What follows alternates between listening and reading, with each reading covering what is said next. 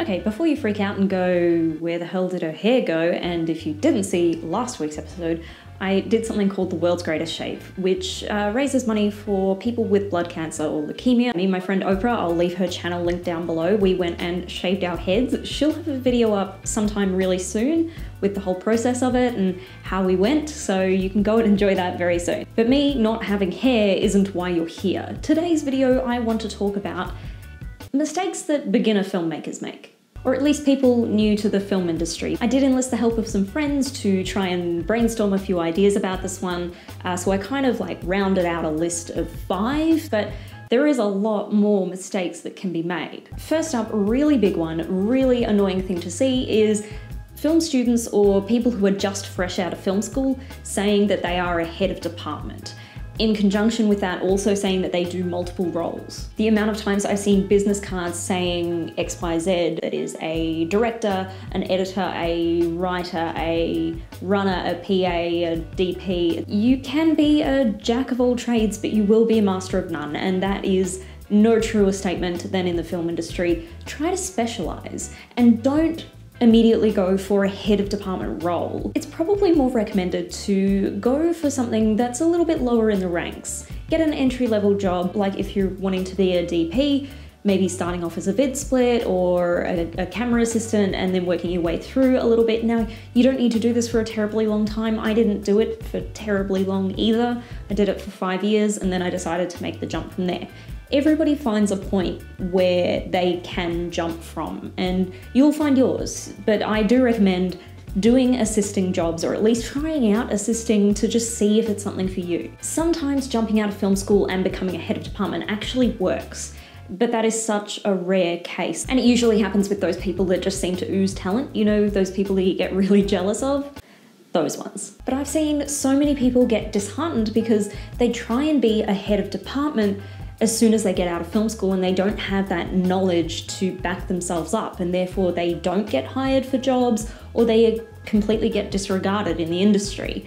It's because they're pushing themselves too far too soon. So yeah, what I suggest you do instead is you start off in an entry-level position. You start off lower in the ranks, and in doing that you get the chance to sit back and see how other professionals do their jobs. As I was camera assisting, I was also shooting, but I was shooting smaller jobs, things that were no money, I wasn't being paid, friends, gigs, whatever. I had the chance to put into action things that I've learned on professional film sets. This kind of allowed me to problem solve as well, which is a really, really handy skill and very valuable on set. Knowing how to problem solve quickly is something that is highly sought after. So don't get me wrong, if you want to be a head of department and you want to try your hand at actually just being a head of department, you can go do that, and kudos to you. The second thing I want to talk about is undercharging and being taken advantage of as a result of that. I know, I just said unpaid work is fine, and I do unpaid work sometimes. It really does depend on the project. But I do ask myself some questions before I take on unpaid work or low paid work. Is it paid?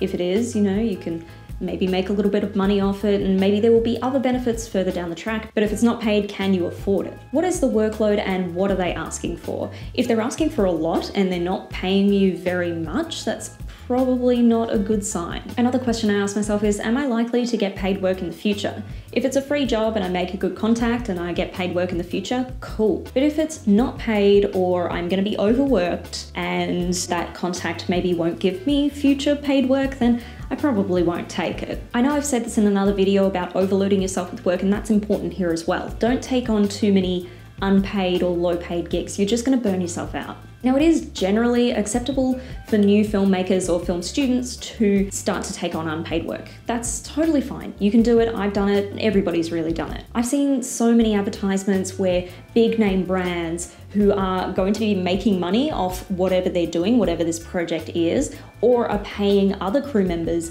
but not the one that they're advertising for.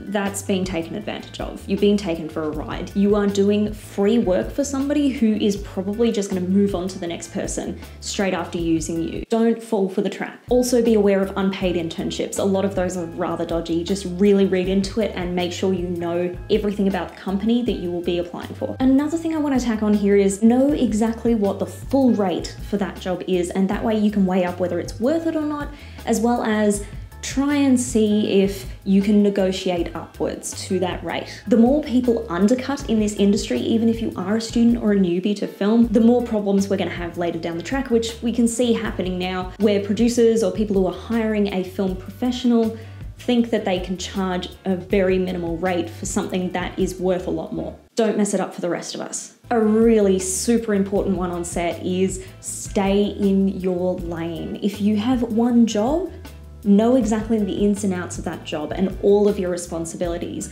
Don't step on another person's toes. Stay within your job. On smaller film sets, you might see that with permission, you can move a light if that's not your job. If you're not the gaffer, you can move that light, you can move that box. Because it's such a small job and there's such a small crew, it doesn't matter. But on professional shoots, and what I would still recommend doing on those smaller jobs just to maintain that balance, is not doing that. If it's not your department, don't touch it. Don't touch the lights if you're not the gaffer. Don't move this, don't move that, because it's not your department, and if you move it and it goes missing, there can be trouble. It's a massive no-no on any professional film set, so just don't do it. In saying that, also remember that film is a collaborative team effort. You're all in this together. You're all trying to make one beautiful film. Everyone does their part to make sure that the well-oiled machine moves forward. This is why knowing exactly what your role is and what it entails and how it relates to everybody else's role is very, very important. It also stops you from speaking out of turn. If you see a department trying to work out something, let's just say it's a director and a DP, which I have seen on a few circumstances where a director and a DP are discussing the next shot or problem solving something, and then somebody completely out of that department, somebody completely unrelated comes up and gives them suggestions. Don't do that. Don't be that person. It doesn't look good on you. It just confuses things. You are talking out of line. Just stay in your lane. Now, a part of this is also understanding hierarchy. So if you don't know where you sit in the hierarchy, that can be a little bit of an issue. But hierarchy doesn't mean not showing respect to everybody. Show respect to everybody on set anyway. That's just part of being a nice human being. And all in all, that makes for a better set and a better working environment for everybody. Word can very easily spread about bad behaviors and bad attitudes. So really, be nice. Can't believe that's even a point, but Okay, so waiting to be told to do something instead of just doing it, or even thinking ahead. There is always something to do on set. Don't wait around, don't stand around doing nothing. There's always something to do. Doesn't matter what your role is. A part of that is actively listening. Not just constantly talking about what's coming up, but actively listening to what is going on around you. More often than not, most of my cues when I was a camera assistant were coming from the first AC or the DP mentioning something that needed to be done in the future. So they would say, oh, we're thinking about moving to here, we're thinking about setting up on this lens. So you will kind of get prepared to swing that way if you need to. Sometimes they go a completely different direction after they've just said that, but hey, that's a part of it anyway. You're just meant to be kept on your toes and constantly trying to work out what's coming up next and prepare for that as quick as you can. Most importantly, if you take the initiative and actually do those things, your initiative will be noticed and the people you are working with will be more likely to hire you again because you're on the ball. Now, the fifth and final thing I want to talk about is not asking for clarification. That is a massive mistake that beginner filmmakers make. If they're in a situation where they don't know how to do something, often they might just go, oh yeah, I'll just wing it and it'll be fine. You could be putting yourself or others in a really dangerous predicament if you do. So if you don't know how to do something, if you don't know how to set up this, if you don't know where something is or what something looks like, just ask. You're not going to look like an idiot for doing so. Whoever is your superior is not going to care. They're just going to show you and then you'll quickly learn that and move on. More importantly, you won't embarrass yourself later when you've done something incorrectly. That was a rather quick one to end on, but there we go. Those are my top 5 mistakes that beginner filmmakers make. I hope you learned something today. If you're a beginner filmmaker, don't freak out.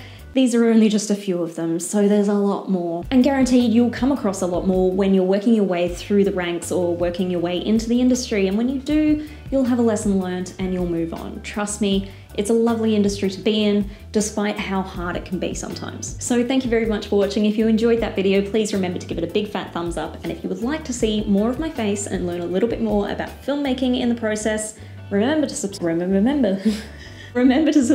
and I'll see you next Sunday.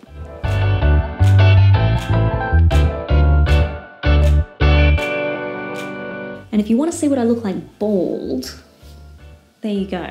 See, I'm wearing a sleeveless shirt and I'm not cold, but my head is cold. You don't realise how much heat you lose out of your head until you get rid of all your hair. Anyway, see you later.